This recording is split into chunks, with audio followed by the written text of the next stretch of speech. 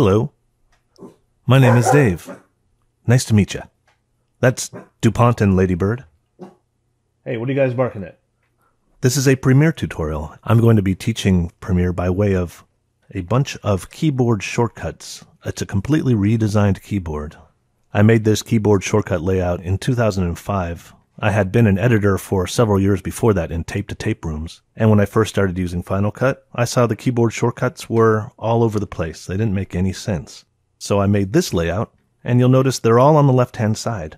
That's so your left hand can rest right on the home row here, and your right hand never has to come off the mouse. And this is really geared for people who know how to type, and if you're going to be an editor, you really should know how to type, and if you don't know how to type, I really recommend that you learn. It's going to make things go a lot faster. Once you don't have to think about what you're doing with the interface and your fingers can just fly over it without you having to look down and see what you're doing, you'll have a better creative process. I'm going to start off really simple. So if you've used Premiere before, it's going to seem kind of basic. The first thing I'm going to do is show you where to put the keyboard shortcut file that you've downloaded. And there are instructions on where to download the file. There's also instructions where to download these images, plus the list version of the shortcuts. Premiere doesn't really have a quick and easy way to import keyboard shortcuts like Final Cut and Avid and DaVinci Resolve do. You have to put the shortcut file into the right folder. And the easiest way to find what folder to put it into on your computer is to create a keyboard shortcut. Go to Keyboard Shortcuts. It should just default to Adobe Premiere Pro default, but save something under a name that you can search for. Something unique. I'm going to choose Snoit. Alright, so now I'm going to search for Snoit. And since I'm on a Mac, I'm going to use Spotlight, Command Spacebar, search for Snoit. There it is. Show all in Finder. Select that, and now you can see the pathway, and that's the folder where the keyboard shortcuts live. So what I'm going to do is copy this from here and put it into there. Alright, so now I can go back to Premiere and go to Keyboard Shortcuts and select Dave's Keyboard Shortcuts. Now this should look similar to the image that you can download, except for all these on the right hand side. And the beauty is you don't need those really. You could ignore just about every one of these because everything you need to know and everything you need to use is over here. So the first thing I'm going to do is quickly go over each one of these. Just because it's a little intimidating at first to see all these things here, you'll see that it's really simple and the layout is really intuitive. So I'm just going to quickly go over these, and then you can see how they're used in practice. Okay, add marker. This is a quick way of leaving a little note on a clip or on the timeline. It can be used for logging footage. These are quick ways of increasing and lowering the volume 1 dB. And copy and paste, just the same as Command-C, Command-V, or Control-C, Control-V. And it's just easier to have them up here. And if you switch between a Mac and a PC, you don't have to switch between hitting Control-C or Command-C. It's always going to be the same. And paste attributes. After you hit copy on a clip, you can hit paste attributes, and you can paste one or all of the attributes of that clip onto another clip. So that can be size, rotation, volume, the color correction. Cue, overwrite. This will be the main key you use to make an edit, to drop the footage down from the source window into the timeline. Ripple delete. This will get rid of footage between an in and an out point on the timeline and then close up that gap that you make. Go to previous and go to next edit are quick ways of navigating through a timeline. In fact, those are the keys I'm hitting right now. I'm hitting E and R to quickly go between clips. These clips right here. Zoom to sequence fits all the clips on your timeline in your timeline window so you can see everything. Mark clip is a quick way of putting an in point and an out point on a clip. Mark in and mark out puts a mark in and mark out on your source clip or on the timeline. Step back and forward one frame. Just go one frame at a time, either on your source clip or on your timeline. G, match frame. It'll bring up whatever clip is on your timeline into the source window onto the same frame that you're resting on. And that'll all make sense when I show you this in practice. Reveal and project will reveal whatever clip that your playhead is sitting on in the timeline amongst all the clips you have in your media pool. And Z selection tool, this is a way of getting back to this arrow selection tool. So if you're on a trim tool or something like a razor blade tool, hitting Z gets you back to this arrow. Shuttle left and shuttle right are your transport keys. If you hit X once, you'll go backwards at normal speed. If you hit it again, you'll go faster. Hit it again, you'll go faster backwards. And same with C. You hit it once, you'll go forwards regular speed. Hit it again, even faster. Hit it again, even faster. And I should mention that spacebar is always play on every NLE. It's just the way the universe is created. That's the way it always will be. Hit spacebar once is play. Hit it again is stop. V, rolling edit tool, is one of the trim tools. I'll show you how that works.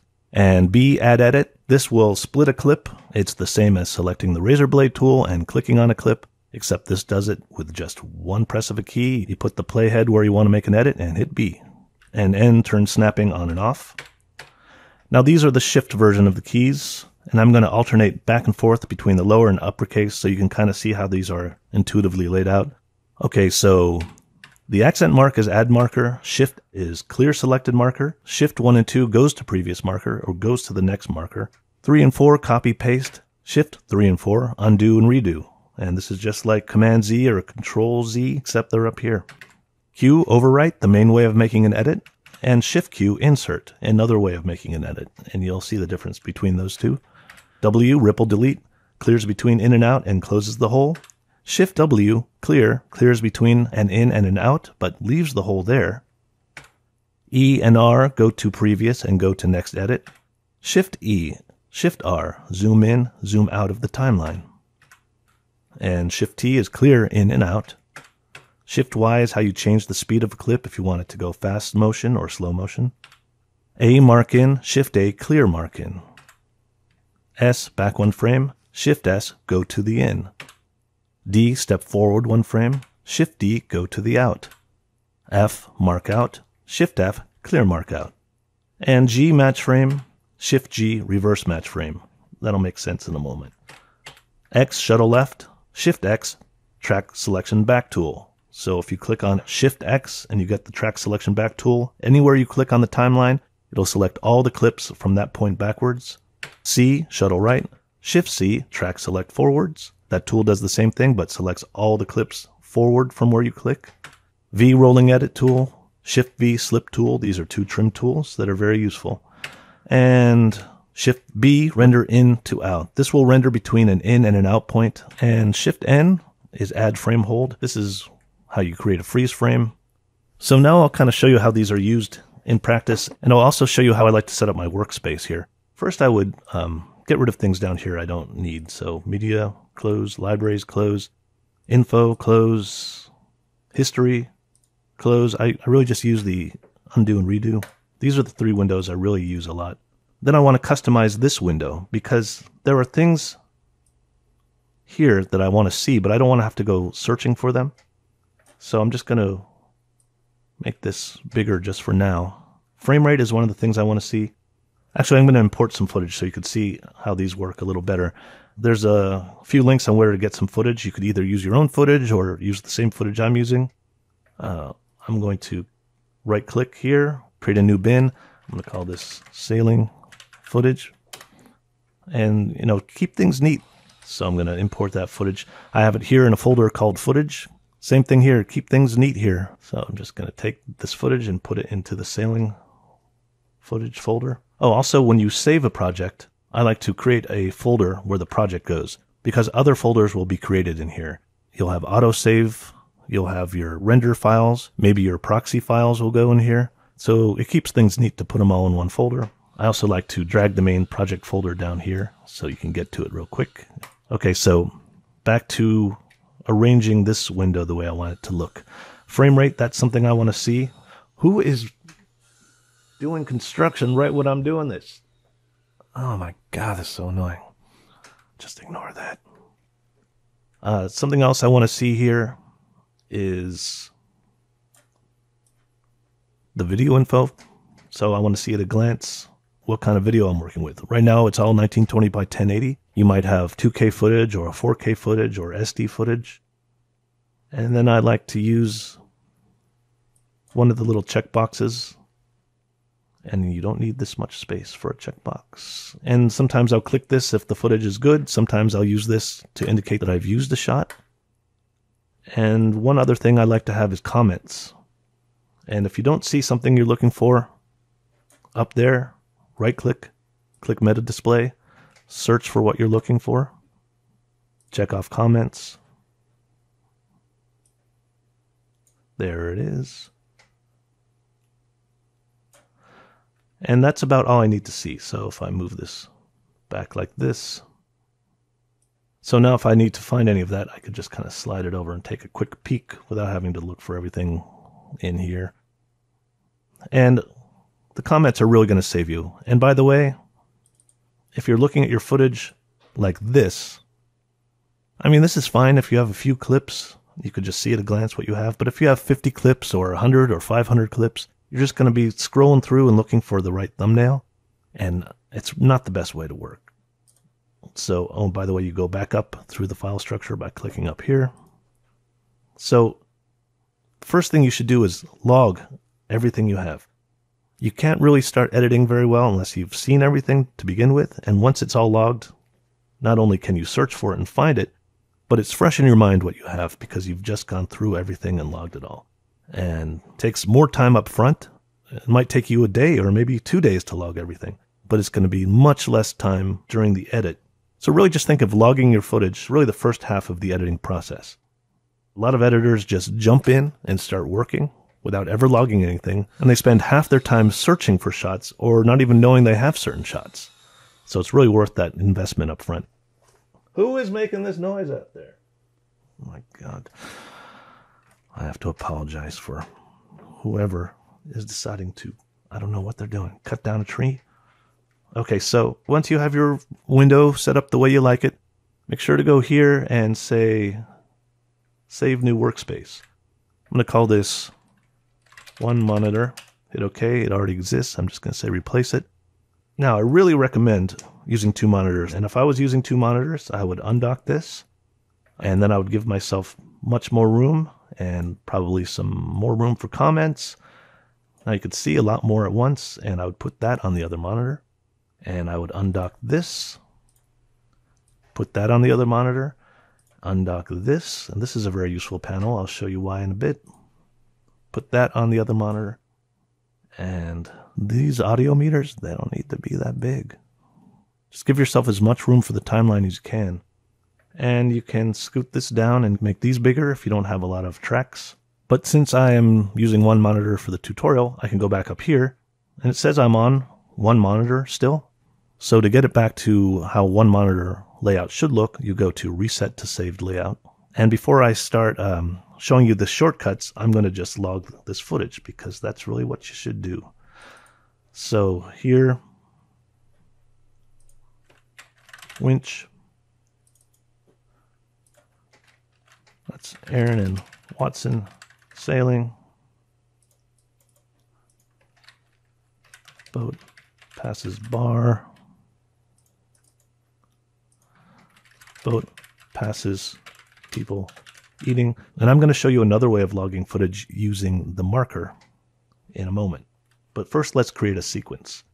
And there are several ways of creating a sequence, and you have to decide before you start your project what aspects you want your sequence to have and what footage you're using. So most of the time, you'll probably be working with a sequence where you'll want the same characteristics as the footage. But first, before I actually start doing some editing, I'm going to go over the keyboard shortcuts. And to do that, I want all these clips on the timeline. And the easiest way to do that is to drag them over there. Lowercase t, zoom to sequence. So I'm going to first kind of go over the transport keys and the keys around the home row. And these are quick ways of getting around the timeline. So click on the timeline and you have lowercase r. Go to next edit, r, r, r. Lowercase e, go to previous edit, r, e, r, e. Oh, and by the way, you can make these tracks bigger. I'm going to make them nice and big so you can see what's going on here. And I'm going to lower all this volume because I know it's very loud in the screen recording. And so to do that, that's 2, nudge volume down 1 dB. You can also grab this line here and raise and lower the volume. You can see that's just doing it on 1 clip. Shift 3, undo. 2, nudge volume down, nudge, nudge, nudge, nudge. Okay. So where was I? Okay, R, E, C, C again, C again, again, and again, spacebar, stop, X, X again, X again, X again, X again, stop, spacebar, play, spacebar, stop, D, forward 1 frame, S, backward 1 frame, Shift E, zoom in, Shift R, zoom out, T, zoom to sequence, R, E, Shift R, Shift E, T, zoom to sequence, R, R, D, S, A, mark in, F, mark out, Shift S, go to mark in, Shift D, go to mark out, Shift A, clear mark in, Shift F, clear mark out, A, F, Shift S, Shift D, Shift A, Shift F, E, R, Y, mark clip, Shift A, Shift F. Now let's say I wanted to mark this clip without using Y.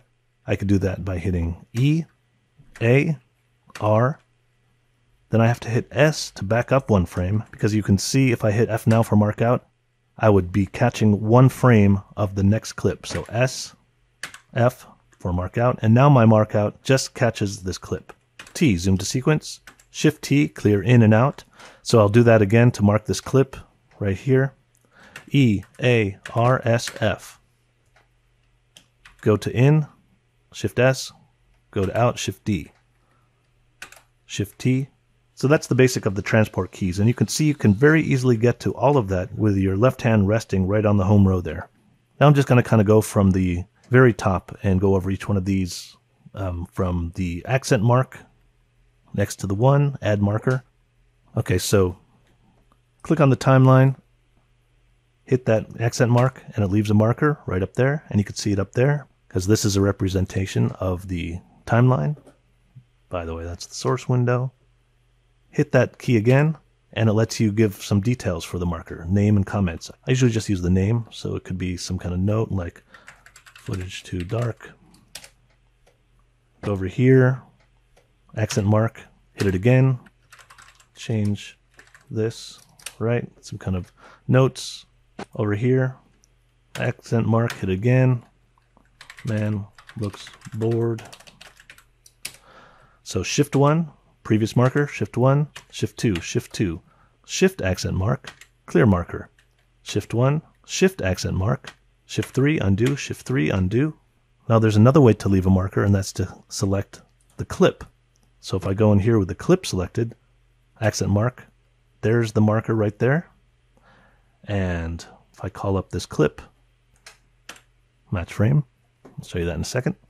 There's the marker on the clip. Hit the add marker key again, accent mark. Watson looks at whale. I'll add another marker right here. Hit it again. There's the marker there. Watson looks at whales. That makes more sense. Did I spell whale wrong? I did. So these are the 2 markers on the clip, up here and down here. And these are the 3 markers on the timeline, up here and over here. And you could see these markers at a glance by going to the markers window. If I select the timeline, those are the 3 markers on the timeline. If I select the clip, those are the 2 markers on the clip. And if I click on it, it goes right there. I can also search here. So if I have hundreds of markers on a clip, you could search for that marker. So this is another way that I log clips. So if the clip has more than one thing going on in it, and it's too much to write down in the comment field, I'll use markers. So maybe right here is Aaron and Watson sailing. But over here, hit the key, hit it again. Maybe the clip has changed and it's Aaron and Watson, I don't know, bathing. And then over here,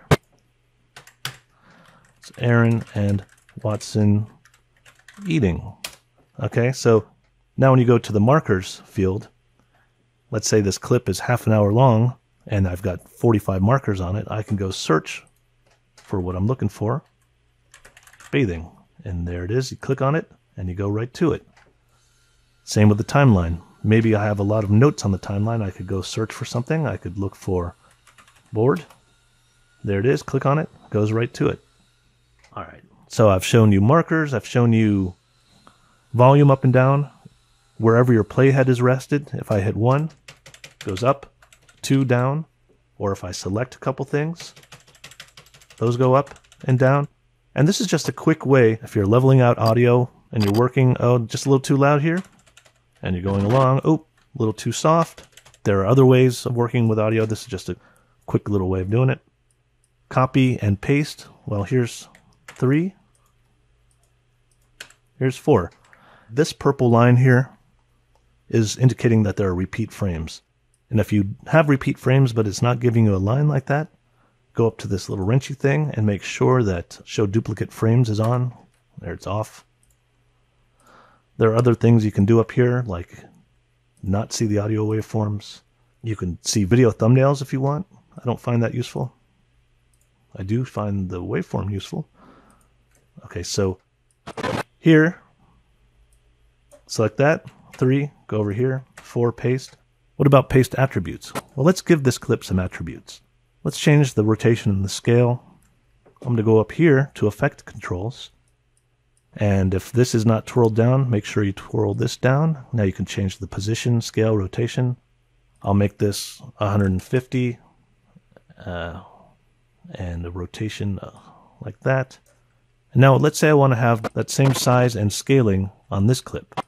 Well, if you hit 3 for copy, go over here, hit 5, paste attributes. And it's asking you what attributes do you want to paste. I do want to paste the motion, so that's good. There's size and rotation. I'm going to hit Shift 3, undo. Let's say I also wanted to copy the volume on this. I'm just going to raise it up like that. And now I'll select both of these and hit 3 to copy. Now when I go over here, select both of these, hit 5. Now it's giving me the option to paste the volume attributes. I've got the rotation, the scaling, and the volume is matching. So this is a quick way if you need to make a sizing change and a volume change on a lot of clips. You can 3 copy and just paste it on everything you need to paste it on all at once. Now everything matches. I'm going to go over the match frame and reverse match frame key. So let's say I want to find this clip and bring it up into the source window because maybe I want to use something else on the clip or use another part of this clip. Just hit G, match frame. It matches this frame that you're on with the frame of that clip and brings it into the source window. So now I can do whatever I want with this clip, maybe doing in and out there, put it somewhere else in the timeline. Go over here, match frame. So it's calling up this clip in the source window. Match frame. I'm going to skip over to Reveal in Project. I'm going to go over here to the project window. Let's say I want to find this clip amongst all the clips in my media pool. There might be hundreds. That's just H. Reveal in Project. There it is. Revealed it. That's this clip. If I double click on it, you can see that's that clip. So that's match frame and Reveal in Project. So I'll now show you reverse match frame, which I don't use nearly as often as match frame. Let's say I want to find where this frame lives in the timeline, or if it actually is in the timeline at all. Shift G, reverse match frame. It found it right there. Where's this frame in the timeline? Shift G, found it right there. Call up this clip. Where does this frame live in the timeline? Shift G, right there. And so if the frame was not in the timeline and you hit Shift G, nothing would happen. So that's a way of seeing, am I using this shot anywhere in the timeline? Maybe the timeline is very long and I don't even know where this shot exists, or did I use it at all? Shift G, well there it is. So that's G, Shift G, and H. Let's go over ripple, delete, and clear. I'm just going to reset this footage the way it was before. Effects Control. I'm going to hit this Reset Effect. Let's say I wanted to get rid of a segment of this clip from here to there, and I wanted to close up this hole and just scoot everything down. That's W. Just something to watch out for. If you have an in and an out and something else is selected and you hit W, it's not going to work right. Undo. Just make sure nothing else is selected. W closes the hole. Shift 3, undo. Let's say I want to get rid of the footage between here and here, but I want to leave that hole open and not move everything down. Shift W. So that's the difference between ripple, delete, W, and clear, Shift W. So let's say I want to get rid of these two clips. I would hit E twice, A, click here, R, S, F. Now I have the selection marked, W. Gets rid of them and closes the hole. Shift W. W, ripple delete, is extremely useful. Sometimes I'll lay down a voiceover and you're playing along and it says, do spacebar, back up, hone in with an S and D, mark in, and you could look on the waveform, you could see where that little is, mark out, and then just W. You'll be playing along, near voiceover. Oop, there's another little thing I need to close up. S back up, D forwards, W, playing along. Another one, A, F, W. So you can see how that's a very useful way of working, where you have everything on the timeline and you're just kind of closing up holes as you go along. Now I'll show you the most common way of editing using the Q and the Shift Q buttons. So I'm just going to get rid of everything on here now. T, zoom to sequence. I'm going to select all and just get rid of all that. First thing I want to do is lay some shots down. So let's say I start here, and when you're editing like this with overwrite and insert, it works on the principle of 3-point editing, which means you'll need an in and an out, and an in, or an in, and an in, and an out. And I'll show you the difference between these two ways of working. When I'm just building stuff on a timeline, let's say I'm editing the music, I'll select an in point, like right where he's turning his head. Sorry, that's so loud. And then I'll use an approximate out point. And the reason I use an approximate out point, because if you don't hit an out point, it's going to take the entire clip from this in point all the way down. And it's just going to take up a lot of space on the timeline, and I'll have to zoom out a lot. So I'll just hit an approximate out, put an in point at the beginning here. Also, if you don't do an in point, it'll default to wherever your playhead is being the in point. And then you hit Q, overwrite edit. E, zoom in. I'm going to lower this audio.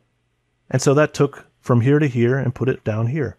And then I'll usually just kind of play what I put down and listen to maybe it's to the music, maybe it's to a voiceover.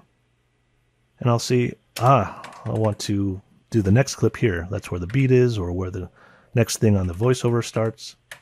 A, mark in. Go to my next clip, or maybe it's somewhere else on this clip. In this case, I'm going to go to another clip. And say I want to start right around here, S to frame back to hone in on that spot, A, mark in, and then an approximate mark out, F, and then Q is going to overwrite, so it's going to drop this clip down from here to here over this clip, overwriting. And there it went. Click on the timeline, Shift R, zoom out, and then I'll just kind of play what I've put down, see if this edit happens right where I want it to. Okay, let's say it does in this case. And then, this is where I want the next thing to start. A, and then I'll go to another clip. I'll show you what happens if I don't do an approximate mark out. That was just Shift F, clear mark out. Q, overwrite. See, it's just too much, and now it pushed everything down the timeline. Now I need to zoom out to see what I'm doing. And this clip could be really long, and then you just really need to zoom out, so I'm going to hit undo. Zoom in, go back up here. Do an approximate mark out. And if I do it too short, no problem. I'll do a Q. It's going to overwrite there. Oop, I didn't do it long enough. I'm going to select both of these and just drag. By the way, I'm working in unlinked mode, which is this button right here. So I can do this. And I can do that. And this is the mode I like to work in. There are times when you really should work in linked mode. And if you're in linked mode, dragging one drags both. I'll show you when you need to be in linked mode. And snapping. Snapping on and off. You could see this little magnet. When it's blue, snapping is on. So I usually work with snapping off. So I could grab this and I could position it anywhere I want. But if you do want it to be somewhere very specific like that, hit N for snapping. Now I'll show you Shift Q insert. So let's say I want a shot of a winch between these two shots. So I want to insert a shot. So these clips are going to end up scooting down. So the length of my timeline is going to change. And let's say I want exactly from here to right here of the winch. I want exactly that much, and I want it to be right there. Well, the first thing I'm going to do, click on the timeline, hit E, hit A for my insert point, And now you can see 3-point editing, in, out, and in. Hit Shift Q for insert. Slid everything down. I'm going to hit undo. Shift Q. Inserts that winch footage and slides everything down. And it's this much of that winch footage that I'm inserting. I'm going to hit undo. Just to show you what overwrite would look like. Instead of Shift Q, I'll hit Q. It overwrote that clip, so the timeline did not become longer, and it just wrote over with this footage. Hit undo. So Shift Q, insert, undo, Q, overwrite, undo. So that's in and out on the source and in on the timeline. Let's see what it looks like. I'm going to go up here, Shift T, clear in and out. I'm just going to put an in point here, and then an in and an out point here, and do an insert. So that means I want the winch footage to start here, but I'm not determining how much winch footage is by putting it out up here. I'm determining how much it is by putting an out down here. So now I have in and out. Shift Q, slides everything over. Q, overwrite. Oh, by the way, if you want this to be put on video track 2, patch it to 2 by moving this video 1 and patch it to track 2. So I do a mark out here, Q, and puts the audio down there. I'm going to hit undo. Let's say I just want the video. Unpatch the audio. Q, just puts the video track there, no audio.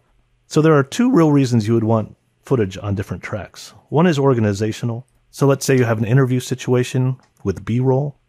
So the guy down here talking, that's the A-roll.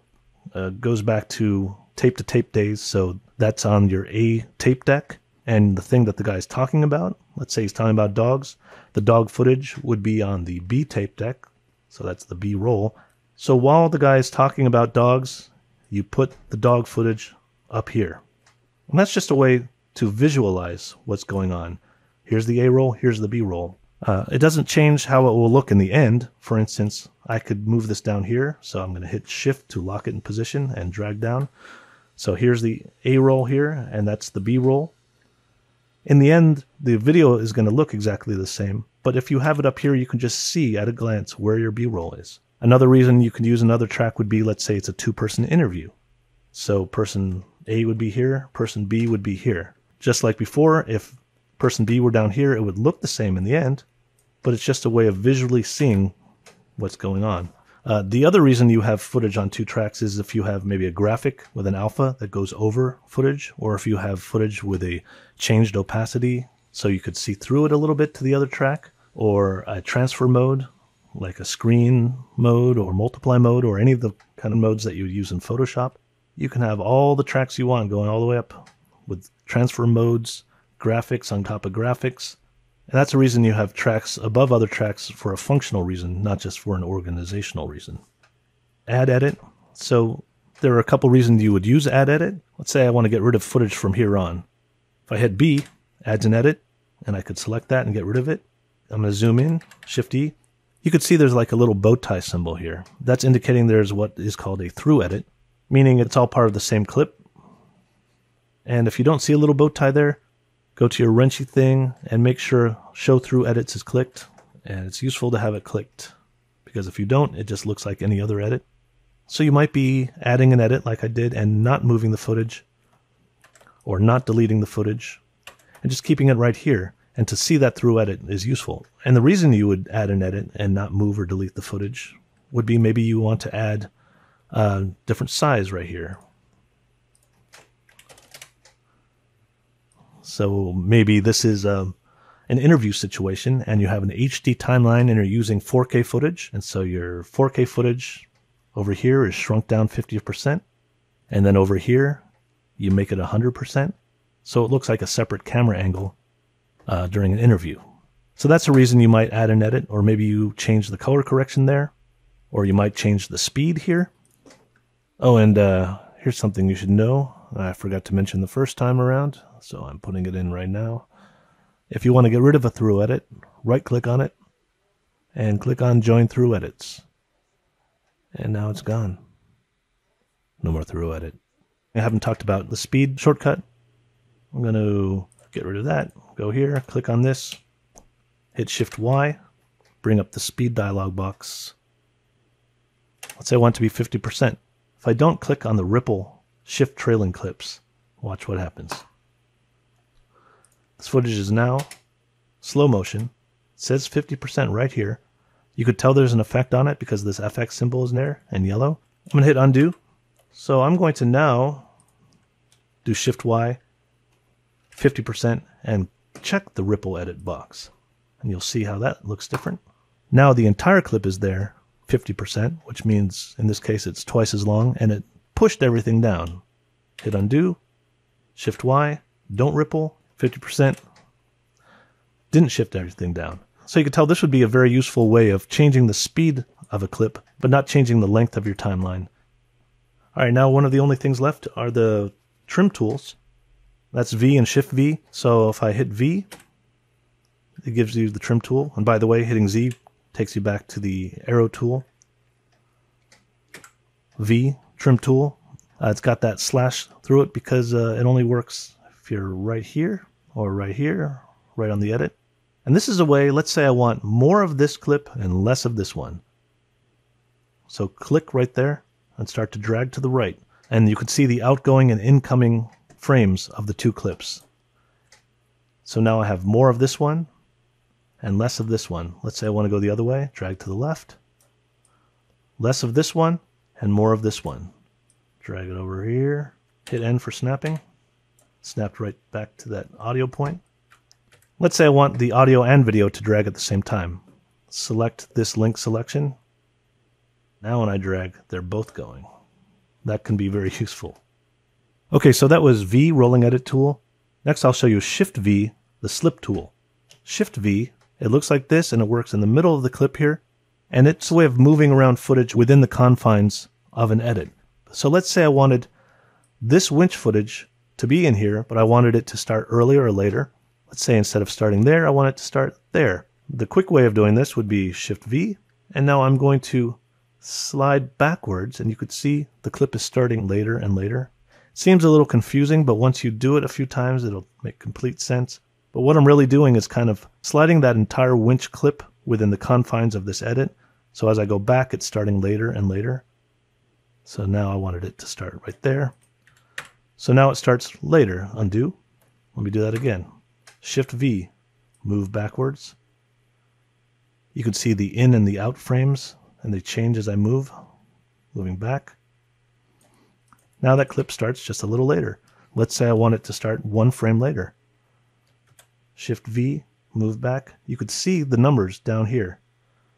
1 frame, 2 frames, minus. Go this way, 1 frame, 2 frame plus. Just a quick way of making a little adjustment. And because my linked selection button is clicked, the audio moved with the video. If I unclick this link selection, you'll see what happens. Shift V, moving it, and you'll see this little -6 there, +6 there. That means the audio and the video are out of sync by 6 frames. I'll hit undo. So when you're using the slip tool, make sure you got your video and the audio linked, unless there's some reason you don't want them to be. If I wanted to do this without the slip tool, the long way, and start this winch footage later, the way I would do that would be Y, mark clip, E, go to previous edit, G, match frame, go up here, start this footage a little later, mark in. I'm going to hit Shift F for clear mark out, and then Q, overwrite. I'll lower this audio. Now I've just started that edit a little bit later, but it was much easier just to hit Shift V and do this, or do this. Z back to regular arrow. Shift C, track select forward tool. Anywhere I click will select all the tracks from that point on. Shift X, track select backwards tool, will select every clip from this point backwards. So I'll go back to Z. So let's say I want to move everything from this point on and kind of make a hole, slide everything down because I want to put something in there. I could go like this, but let's say there are 150 clips. I might be doing this for quite a while. T, zoom to sequence. Much easier just to do track select forward, click, hold down that left mouse button, and just move. Now I've opened up a hole and I've made sure that I've moved every clip over that way. If you went like this, you might miss some audio tracks down here or video tracks up here by not selecting high enough or low enough. Let's say I wanted to paste a bunch of stuff between here and here.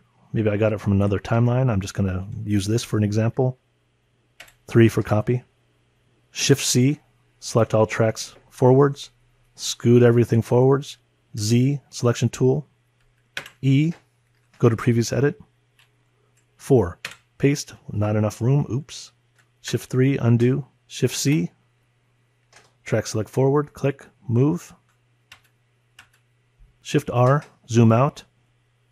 Click and move it some more. Z, selection tool. 4, paste. Okay, so now I want to close this hole up 2 ways. Shift-C, track select forward and move it over with the snapping on. Hit undo. Or Z, selection tool. A, mark in. R, S, back up 1 frame. F, mark out. W, ripple delete. All right, let's say I want to create a freeze frame. Let's say I want the winch to stop right there and just freeze right there. So wherever your playhead is, that's where it's going to add a hold. So select the clip, Shift-N, create it in Edit, and now this is the frame hold. So it goes up to there, frame hold, and you can make this as long as you want. Let's say I want it to be that long. B, delete. Okay, so that's add frame hold. I'm going to talk briefly about fit to fill. That's changing the speed of a clip to fit within an in and an out point. Premiere works a little different than Final Cut, where there's a fit to fill shortcut. Here, there's no fit to fill shortcut. You just use a mark in, a mark out, and a mark in and a mark out. In other words, you're not doing 3-point editing anymore. Hit Q, and so now it's confused. Do you want to change the clip speed, which is fit to fill, or all these other options? Here I'll just say change the speed, hit OK, zoom in. The speed is 1,416.67%. It had to make it a lot faster to fit. Hey there. I just watched that fit to fill segment and I think it kind of sucked a little, so I just want to clarify things. Let's say I want to fill this gap here with footage of Aaron and Watson on the sailboat, let's say. Well, I could mark this clip Y, or another way I could mark it is E, A, R, S, F, Shift-T, clear in and out. Do that again. E, previous, A, mark in, R, next edit, S, back up 1 frame, F, mark out. All right, so we want to fill this gap with the sailing footage. I'll go up here and hit mark in. Now I have my 3-point editing, mark in, mark out. Q, overwrite. And here I've filled that gap. But let's say for some reason I need to have this gap filled with just this turn of Watson. And I need to have Watson's turn end right there, but I need to have this footage fill the gap. That means it's going to have to be slow motion a bit. But exactly how much slow motion does this need to be? Well, I can make some kind of guess, and maybe it's 60%. I'm going to not click ripple because I don't want it to shift everything down. And just play this here. So it's not quite slow enough, and you could keep guessing until it's perfect, but there's an easier way of doing this and getting it exact by using fit to fill. So I'm just going to get rid of that. I'm going to use mark clip to select this gap, Y. And if you look over here, 4 seconds, that's the length of this in to out area. And I'll go over here. I have a mark in where I want that turn to start.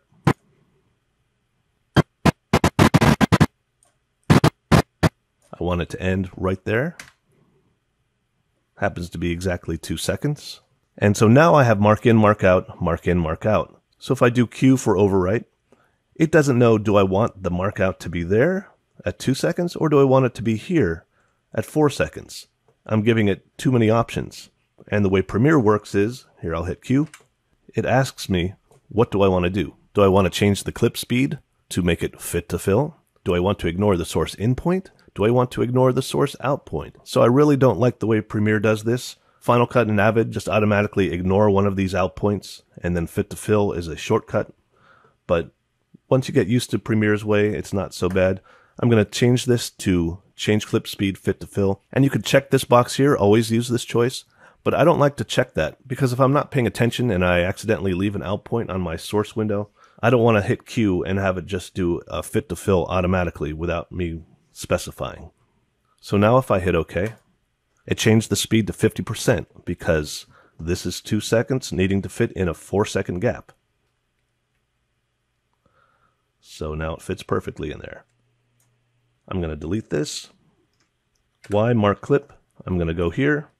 Shift S, go to in. I'm going to hit +8. So that put an 8 seconds right in there. Hit enter. Hit mark out. The length I've selected is 8 seconds in 1 frame. I'm just going to back up 1 frame. S, F, mark out.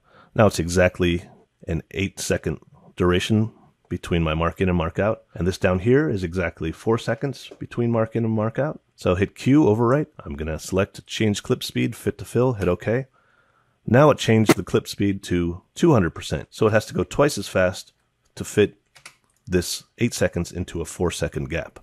So fit to fill is useful in some situations. Be careful you don't use it if it's where fast or slow motion would look funny. For instance, someone talking. So here just a word on different ways Premiere handles speed changes. Shift Y, bring up the speed dialog box. So there are different time interpolation methods, and it defaults to frame sampling. And so this is mostly important during slow motion. Let's say it's 20%. Frame sampling can result in some stuttering movement, like that. Shift Y.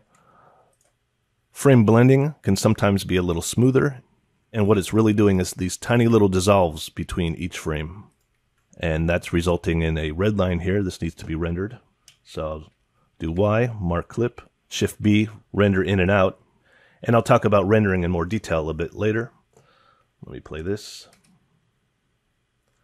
So it's a little smoother, but you could see these little ghosting areas. Those are the little dissolves. So there's one other method you can use, Shift Y, optical flow. And this is the smoothest method. And what it's doing is kind of these little morphs between each frame. And that can take a long time to render. And you can also get these strange artifacts in the morphing if there's a lot of movement going on in your clip. So if you use optical flow, make sure you check to make sure there's nothing strange going on. I'm going to hit Shift B, render into out. See, this is taking much longer than frame blend. Let's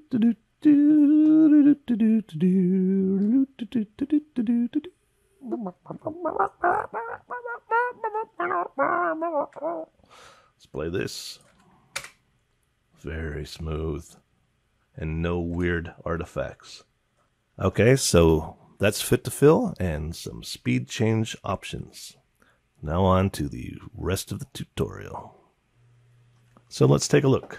We added markers, cleared markers, went to a previous and went to next marker, nudge volume up and down, copy and paste, undo and redo, and paste attributes, Q, overwrite footage, insert footage, ripple delete, close the hole, clear, delete and leave the hole, go to previous edit, next edit, zoom in and zoom out of timeline. Zoom to sequence, make everything fit in the timeline, and clear in and out points. Mark the clip, put an in and an out on the clip, beginning and end. Change the speed of a clip, do a mark in on a clip, clear that mark in.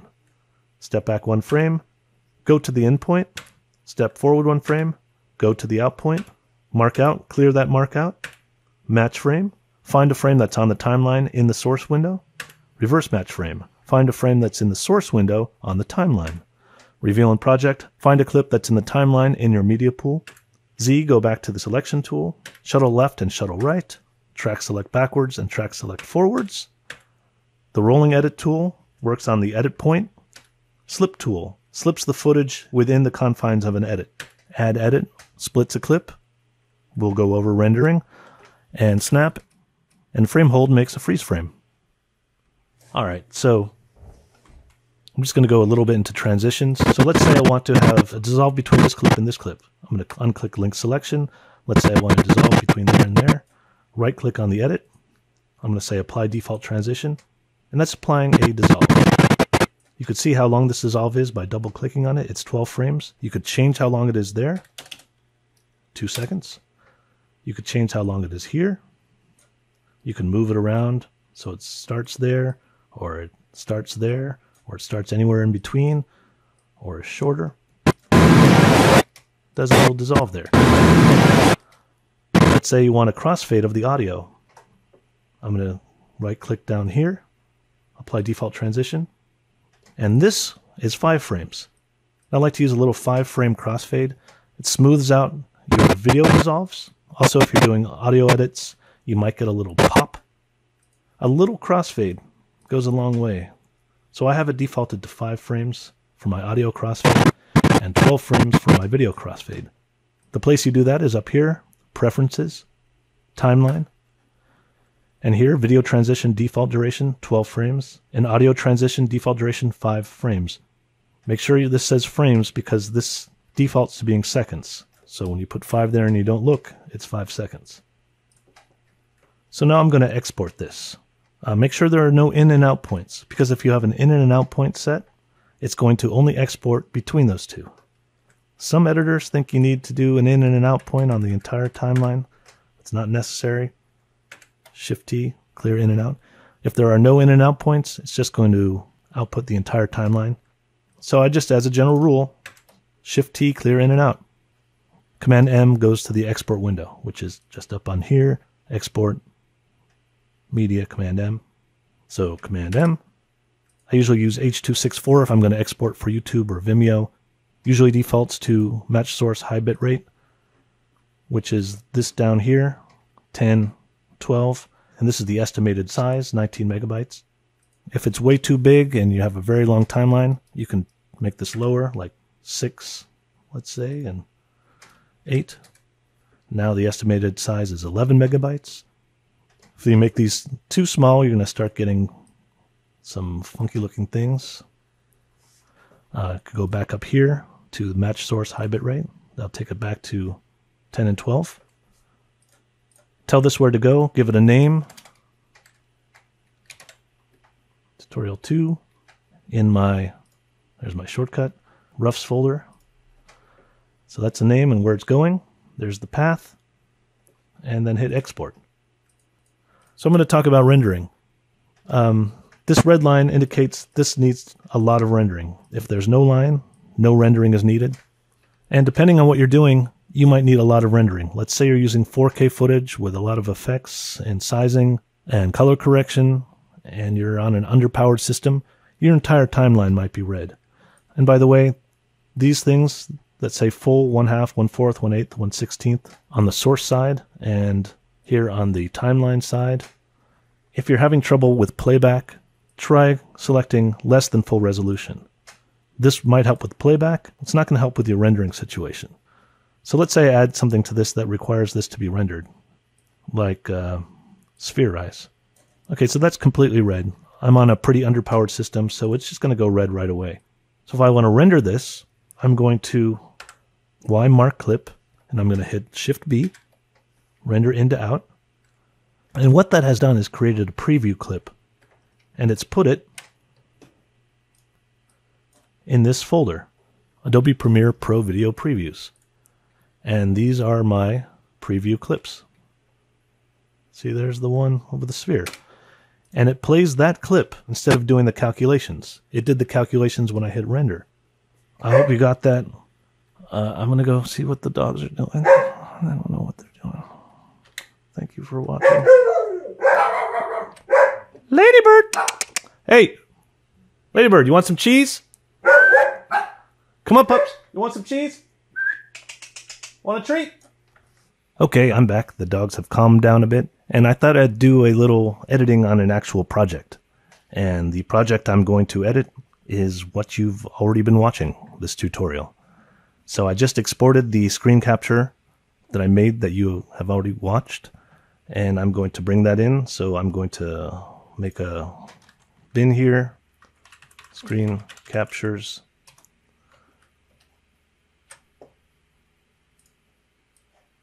Bring that in. Let's look at the characteristics of this. 30 frames per second and 1728 by 1080, strange size. So in this case, when I make a sequence, I'm not going to take the characteristics of this footage because I want my sequence to be 1920 by 1080, not this weird 1728 by 1080. But I do want it to be 30 frames per second. So I'm going to go here to this icon, new item, new sequence. I'll choose this 1080p 30 frames per second. call it tutorial edit. Put it in the sequences folder. So that's 30 frames per second, 1920 by 1080, good. So now if I did drag this in like this, I would say keep existing settings. And so you could see the footage is a little smaller than the actual sequence, but I think that's all right. Another way you can make this edit, I'll just hit undo. You could just double click on it. And I know I'm going to take this whole screen capture in, and I'm going to be just removing things as I go. So in this case, I'm not going to be making mark-ins and mark-outs and selecting things up here and making edits. I know I want this whole thing. So I could just hit Q to drop this down. T. I'll make this bigger so you can see it. And if you take a look down here, you can see the way Camtasia captured my screen recording.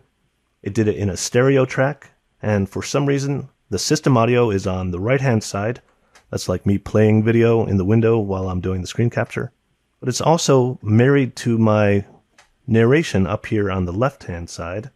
So that means I can't separate the system audio from my narration, which is kind of annoying. But I do want this to be pan center. And one way you can pan track center is to click on your audio track, go to audio channels, do that.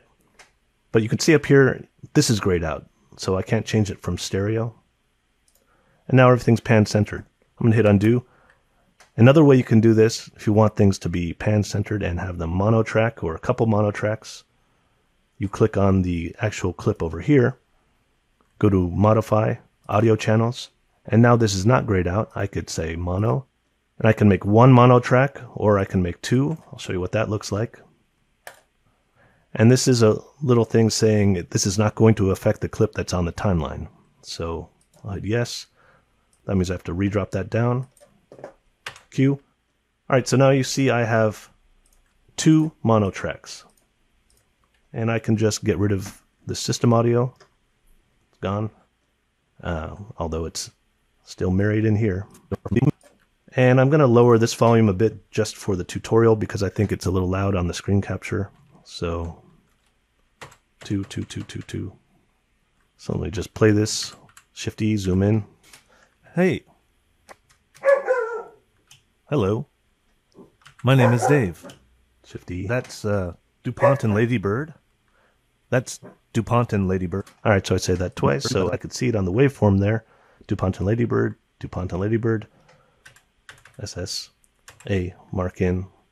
Drag this over here. DD, kind of hone into the right spot. F, mark out. W, ripple delete. My name is Dave. And I like to make a practice of just doing a little crossfade. If I'm doing an audio edit like this, sometimes there will be a tiny little click or a little change. So putting a little 5-frame cross dissolve just makes it a little smoother. You don't always have to have that, but sometimes you definitely do. That's DuPont and Ladybird. That's a long pause there, so F, mark out, A, mark in, W, ripple delete. Just a little crossfade. Nice to meet you.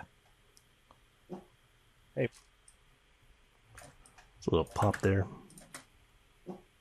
Hey, what are you guys barking at? DuPont is a white wolf of some kind. What? I don't know what she is. And DuPont is a Shih Tzu. I just said DuPont's a white wolf. No, Ladybird's something. I don't know. I don't think she's a wolf, but she looks like something pointy-eared. But I messed up here. DuPont is a, I don't know what I was thinking, white wolf. I think I'm just going to get rid of this completely. You don't need to know back then what kind of dogs they are because I'm telling you now or something. And DuPont is a Shih Tzu. Get rid of that plus that breath. W. Anyway, this is...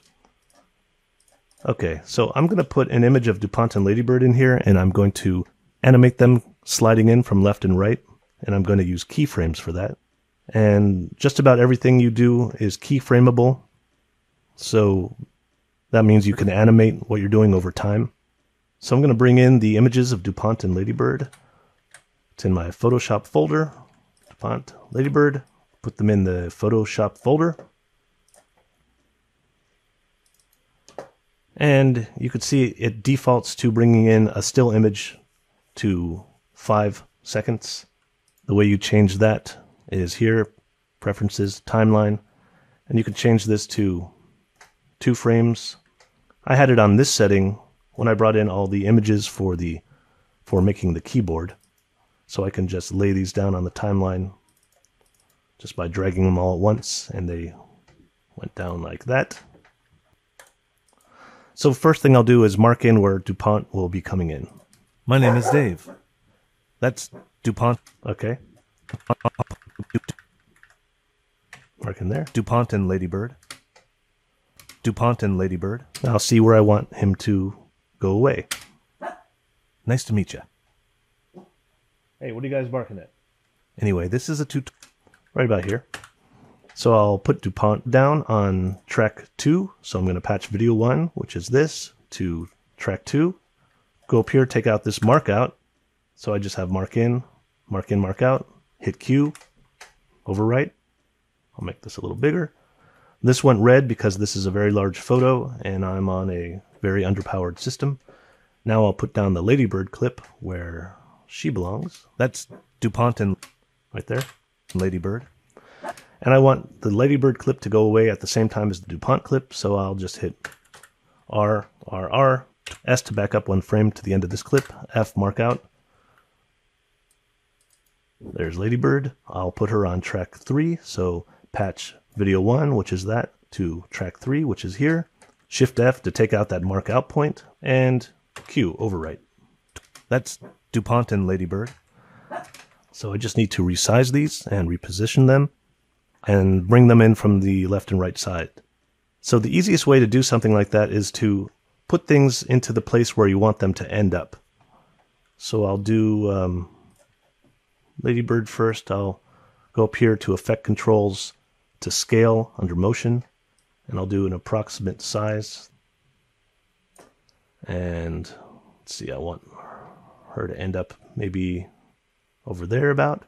And now I'll resize DuPont to match that. Right about there. And I want DuPont to end up right about there. I think they can be a little bigger, so let me make DuPont maybe change that to 15. So that's where I want them to end up. So I'll put those ending keyframes in first.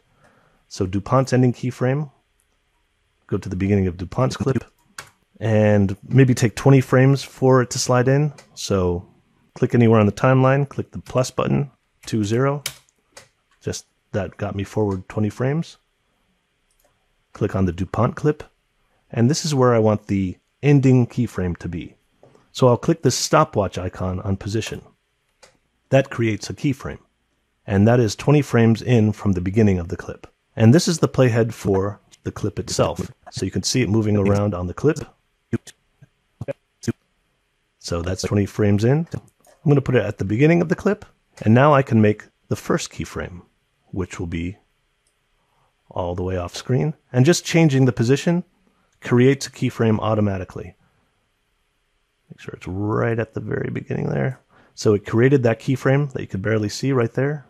And now I'll play DuPont and Ladybird. So you could see, just looking at the DuPont clip, DuPont and Ladybird. When it stops abruptly. And you don't want that. You kind of want it to slow down before it stops. DuPont and Ladybird. So right click on this keyframe, go to Temporal Interpolation and Ease In.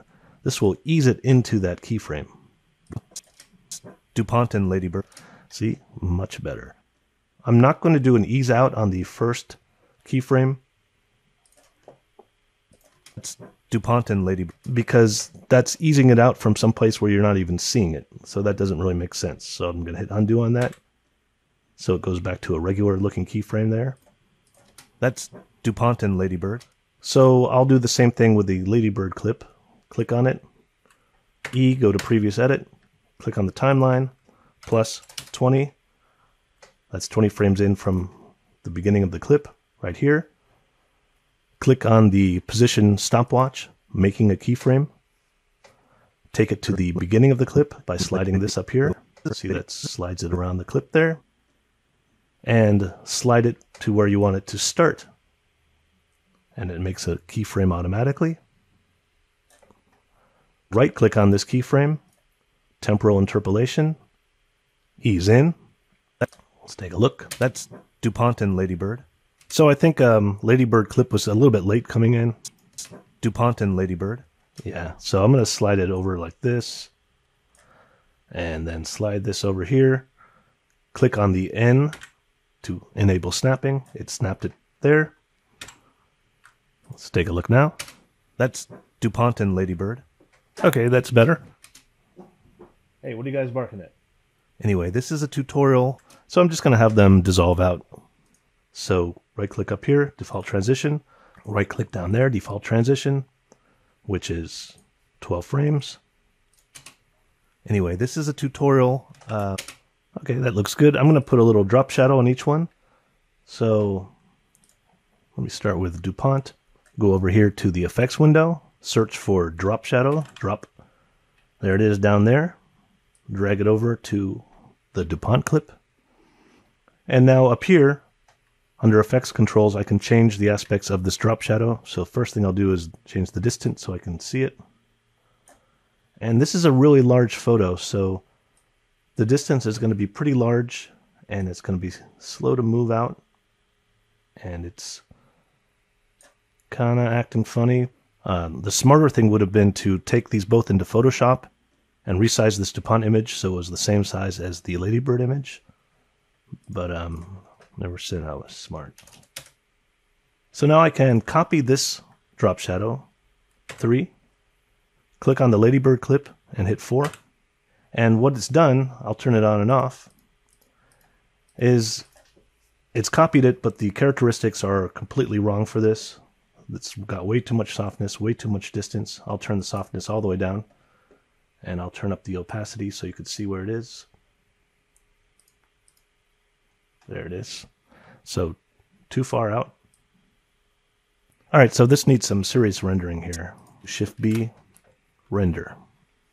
Render, render, render, render, render.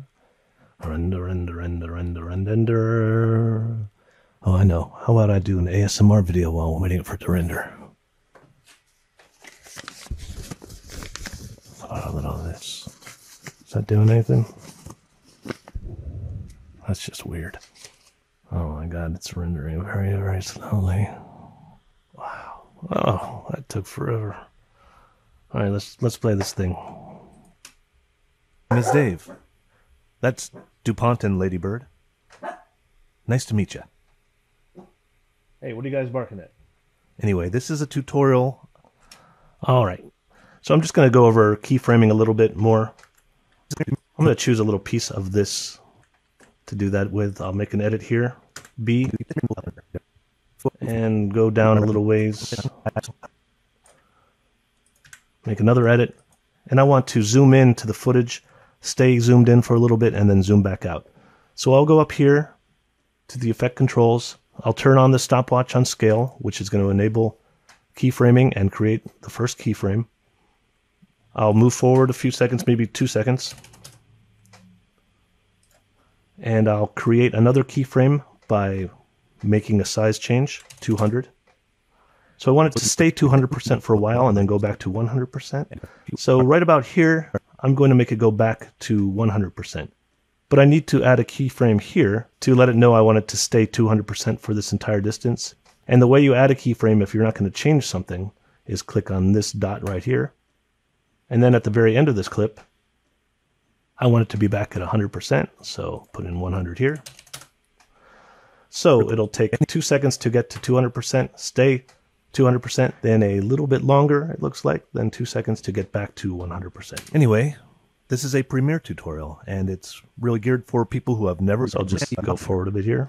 And if you are dragging from the source window to the timeline... Okay, so you can see that when it Anyway, starts its move... This is a Premiere tutorial. And stops its move, it's very abrupt, so I want to smooth that all out.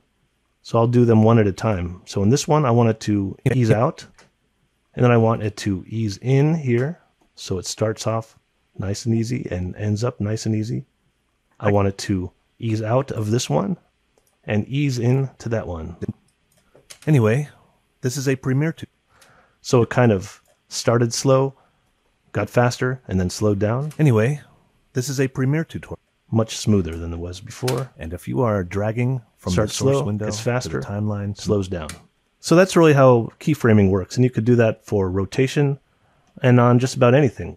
I'll go to a color correction effect, video effects, color correction, Lumetri color, hit E, go to previous edit, click on the clip, and click on the stopwatch here for shadows, midtones, and highlights. It added a keyframe right there. You can barely see it. I'll go into the clip a little bit, and then I'll make a change on something, which will add a keyframe automatically. Or maybe I'll raise this up. So you could see it made a keyframe there. And so it's going to animate from where it is normally anyway to there. And if I want to get rid of all the keyframes, click on the stopwatch. It says the keyframes will be deleted. And so it deleted them. Now I can reset this to back to normal. So I'm just going to keep working on this tutorial here. Oh, and by the way, I realized there's a giant watermark here. So you're welcome, Camtasia, for the advertising.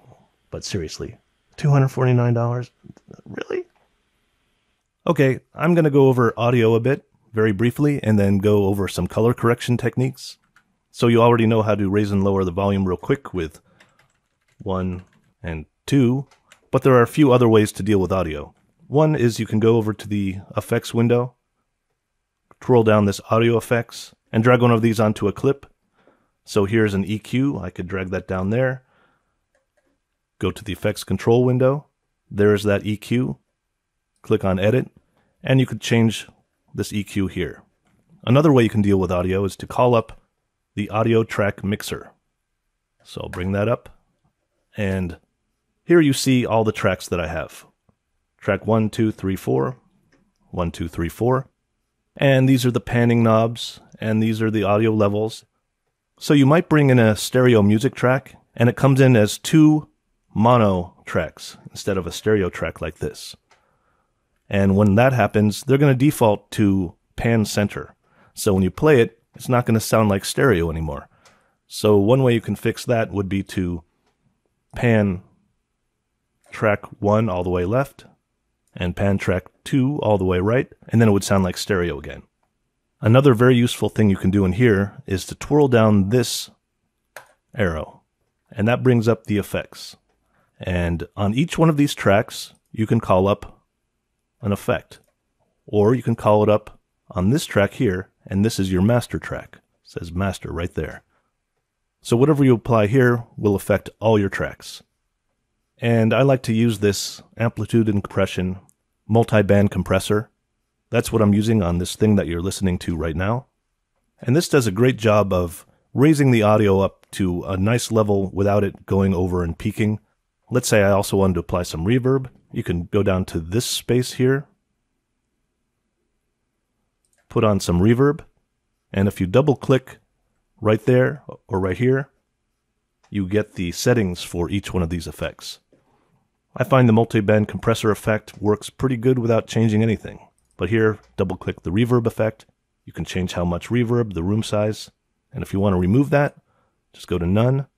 So if you just wanted reverb on track 1, you could do that here, or on track 2, or if you wanted to apply to all your tracks, put it here. One thing you should keep in mind when you're using a compressor like this is that it raises all the little quiet sounds up also. So you have to make extra sure that your audio is very clean, because in a voiceover, it's going to raise up all the little breaths and mouth sounds and little popping things that you might not have heard originally. So once you put that on, make sure to listen back and clean up all the little gross things that you might hear like that. All right, so that's enough on audio, I think, here. I'm going to talk about color correction. And I've applied color correction on a couple of these clips and exported them and brought them back in. So they're right here. Needs color correction, needs color correction. And you can download those too and work along with me with the same clips. The first thing you should do when doing color correction is bring up scopes. So go up to Window, Lumetri Scopes, and it usually docks it right there. But I want to see these effects controls also, so I'm going to undock this. And I would normally bring this over to the other monitor, but in this case, I'll just kind of make it smaller and put it somewhere here. And this comes up, it might have several different kind of scopes on here, but I'm just going to use a couple of these. So if you click on the wrenchy thing, these are all the scope options you have, and you can change some of the parameters of a couple of these. So I'm going to get rid of the vector scope for now. And I'm going to change the waveform type to Luma. So on the left is the waveform, and on the right is the parade. And the type is RGB, so make sure that's on RGB. So right now I'm just going to look at the waveform, and I'm going to go over here to this clip. So the way this works is this represents the video showing the blacks and the whites. So white should be at 100, black should be around 0 there. So you can see right away that the whites aren't reaching 100, so it's a little dark in the whites, and the blacks are way above 0, so it's a little washed out in the blacks. So to fix this, we'll put a Lumetri color effect on there. So go to Effects, Video Effects, Color Correction, Lumetri Color, and drag that on there. Now there's a Lumetri Color window, but I don't really use this. I'm going to close it. I just deal with it in the Effects Control window. So click on the clip. There it is, Lumetri Color. So you can twirl down all these things to deal with them. Color wheels and match, curves, creative, basic. So in here are a lot of things you could change. Exposure, the saturation and sharpness. What I'm really going to deal with right now are the color wheels. And these are what you use for just basic color correction. So here you have shadows, midtones, and highlights. And I'll show you how these affect the video. So watch the video screen and this waveform on the left. Raise the shadows. Now the blacks aren't really black anymore, and you can see the blacks are way up there. Here's highlights. I'll bring that down. Now the whites and the highlights are getting darker. Now there's really no blacks and really no whites. The midtones, also called gamma, work in the middle area. When you change this, it will affect highlights and the shadows a bit, but mostly it's working here in the middle. So these controls on the side globally change all the colors. So it globally changes everything on the shadows, on the midtones, and the highlights. If you click in the middle, I can change the color of the highlights. So here I'm bringing a lot of magenta into the whites. Undo. Here I'm bringing a lot of blue into the blacks. Okay, so here's a lot of red into the blacks. Using a combination of these sliders and these things in the middle are how you would adjust to get a good contrast and good white balance. So right now I'm not going to deal with white balance. I'm just going to deal with getting a good contrast, good amount of blacks and good amount of whites in the video. So the first thing you do is adjust the shadows, and then you do the highlights. So I need to bring these down until this gets to 0. Now if I keep drawing this down, it's going to get closer and closer to 0, but it's also going to kind of bring all this detail down into the black. So you'll lose fine detail in the blacks, and that might be a look you're going for. I'll show you what happens if you bring it down too much. It's going closer to 0. All right, now they're starting to crush. Now I've got to 0. I've crushed these blacks, and I actually have a flat line right here. That means I'm cutting off all detail in those blacks, and that's called clipping, and you really don't ever want to do that unless it's some extreme look you're going for. So I'll raise this back up until I can see it comes off the 0, stops being flat at the bottom, still coming up off 0. All right, right about there. And then for the whites, come over here to highlights and raise this up until it gets to 100.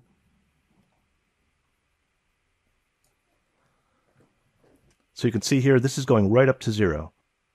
And you can see by clicking on the FX symbol, before, after, before, after. And you can take this and hit copy, go to another clip, paste. So if you have to apply the same color correction to many different shots, you can select a lot of them and apply it. Or if you wanted to copy some volume attributes, plus sizing attributes, you would hit 3 copy, 5 paste attributes, the motion, the sizing, the rotation, the volume, click on that, and this Lumetri color, or any other effects you might have on that clip.